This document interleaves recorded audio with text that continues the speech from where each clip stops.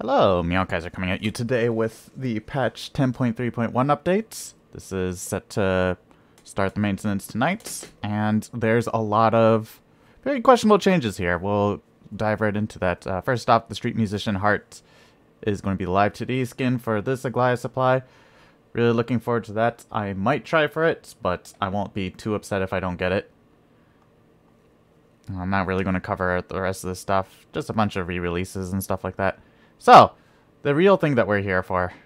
Mai has 10% max HP regain from Masterpiece. It used to be 5%, so she is now doubling the healing that she gets late game. This, I honestly think, just kind of serves to modernize her.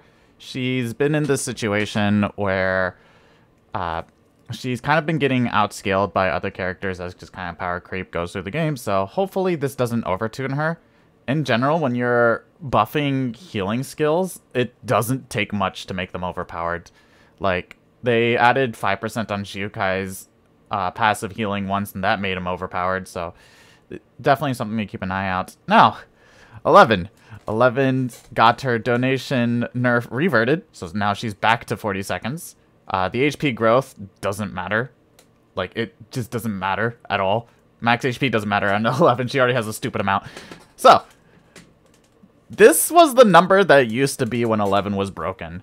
Now, characters are stronger, but she's still going to be incredibly powerful. She's already quite powerful, and I'm pretty sure we're going to see the situations where 11 is SS day 1 again, so that's going to be a lot of fun to deal with. She's going to get even more healing than Eshion gets, and on top of that, she gets it early game, so that's something to keep an eye out on. Nikki has got her stunt acting buffed, so now instead of decreasing damage dealt by the opponent by 20%, it's now 30%.